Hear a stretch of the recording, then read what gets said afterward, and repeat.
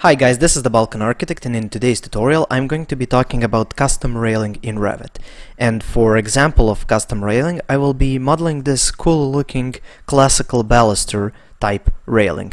Now this is popular these days, and if implemented tastefully it can be quite nice on a facade or inside of a building. Now these classical balusters can be either out of wood or stone, or they can be molded in concrete or whatever, and in this tutorial I'm going to be showing you how to model something like this inside of Revit. I'll be first modeling the actual balusters and then the top and bottom railing profiles, and then I'm going to jump into a project where I'm going to implement that as in railing. But before I get started, I would just like to ask you to like this tutorial. It helps me out a lot, and if you haven't already, I suggest you subscribe because I make tutorials like this every day. So let's get started. Let's first do the baluster family. So here I'm just going to go to families, new, and here the first one is metric baluster, and that's the one I'm going to be using, and it will be open up like this. Now this is the left view, and you can see here we have this angle for the stairs, and this is like the height for normal balusters. And just for the height, here it says 750. Now this is in millimeters. I'm just going to change the units to centimeters first because it's easier for something this size. So this is 75 centimeters, but let's say our balusters will be shorter, maybe 60 centimeters. So here I'm just going to change this railing from baluster height of 75 to 60 and just go apply. Okay. So this has changed. Now let's start modeling. So first I'm going to be doing like the base and like the top thing. So for that I'm going to be using extrusions. So I'm just going to go here, extrusion. And for picking a work plane, now we're in left elevation. So just select here name and just pick this center left right plane. And that means that's the one that's perpendicular to this view. So I'm just going to create a rectangle like this here. I'm going to select this, move this over here, and let's put this at 6 centimeters. Let's put this at 12 then. Oops, 12. Okay, so we have that, and for the height let's go with 5 centimeters, and let's finish. Now let's do the same thing down here, or we can just copy this, but let's do the same extrusion here. So extrusion, name, center left right, and let's create another extrusion over here like so. Now we can use the align tool to align these sides to this, maybe lock it in place. Same thing here, lock it in place, and for this height let's do 5 as well. Now just hit finish, and now let's go to the front view, and if you can't see your geometry, just type in ZA for zoom all, and now you can see it.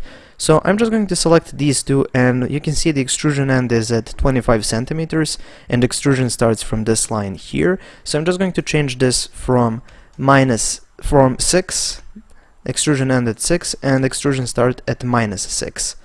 So it will be 12 by 12 as we have in our left view. So let's go back in left view, and now let's create the actual baluster. So I'm going to go here to create, I'm going to choose revolve, and again same work plane, center left right, because we're in left elevation, and just go OK. And now let's do the boundary lines. So I'm just going to start over here, something like this, maybe like that, perhaps like this. Now let's change to arc.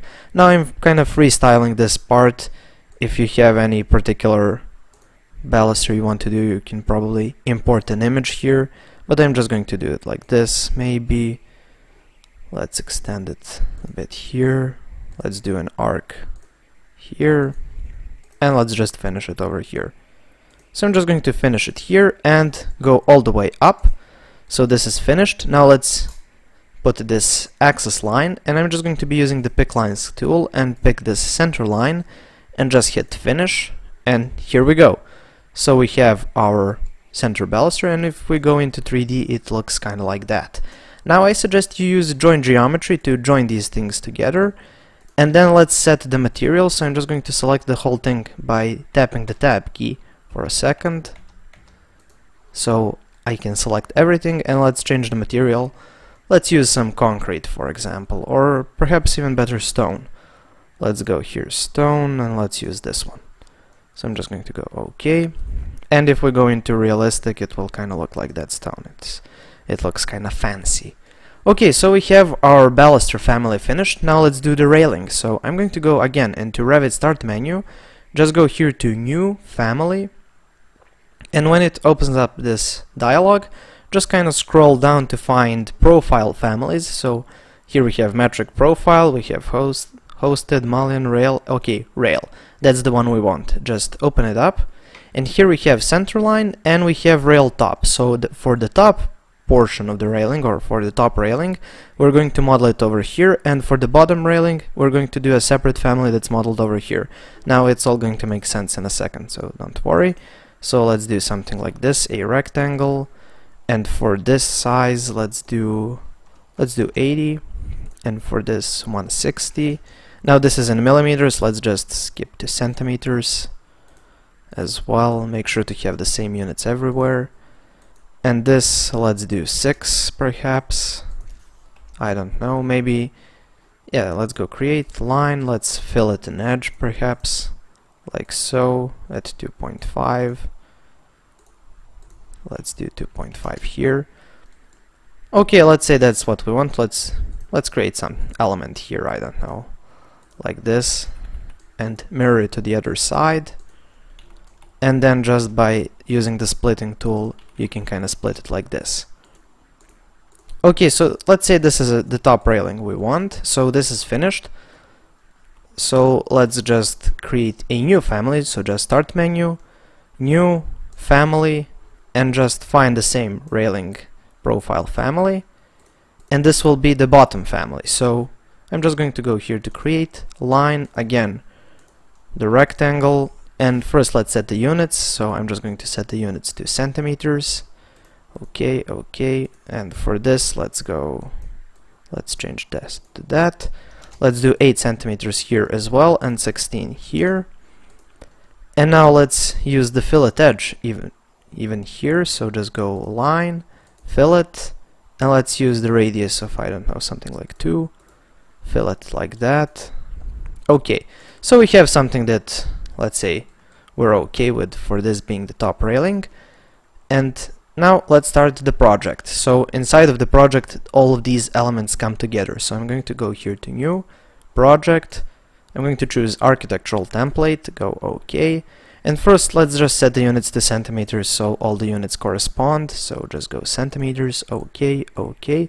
And now let's go into railing. But before we start changing the actual railing, we need to load in these families we created. Now if I go here into Close Hidden Windows, you see all of these windows that we have here are just going to drop, and we have family 1, family 2, family 3, and project 1. So it's kinda easier to navigate when you close all unnecessary windows. So let's go to family 1, go load into project and close project 1. And of course we need to save the family, so let's just save it at desktop. And now I have to spell baluster. Let's hope I get it. Okay, I think that's how you spell it. Go save. Now we're back in the project. Now let's open up family 2. This is the top railing, so just go load into project and close. Project 1, save family. Let's call it top.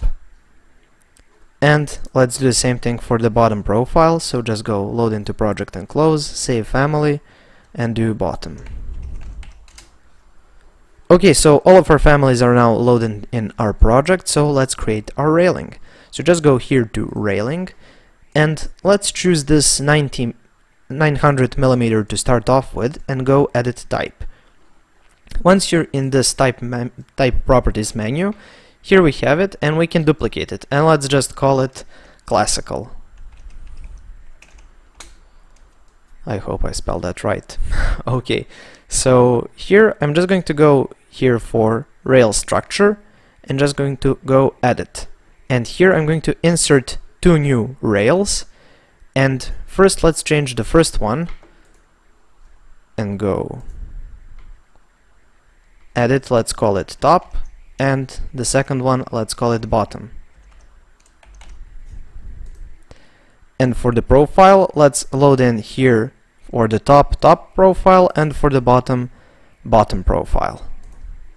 And for the height, the top profile will be, and as you remember, our railing is at 600 millimeters, so the top one will be at 600 or 60, and this one, the bottom one, will be at, let's say we have an offset, you know, the bottom offset, so let's just leave it at 0. And here let's go for material, let's go with stone, go OK, and let's just copy this and paste it over here. So just Control C, Control V to paste the material. And go Apply, OK. Now let's go for baluster placement, open this menu up, and here we need to change these balusters. So first let's change this one, and let's choose our baluster. For host, let's choose the bottom one, and here top, let's choose the top one. So these are kind of the constraints. For top offset, let's leave it at that. And distance from previous, I'm just going to type in 30 centimeters. Now here we need to change justification to spread pattern to fit. I prefer using that. This break pattern, I'm going to each segment end, leave it at that. Now here it offers us to use baluster per thread on stairs. I'm just going to uncheck that. I found that it kind of makes problems from time to time, so I just prefer to leave it unchecked.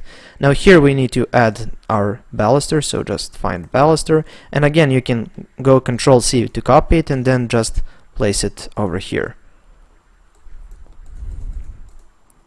Let's delete all of this, place our baluster.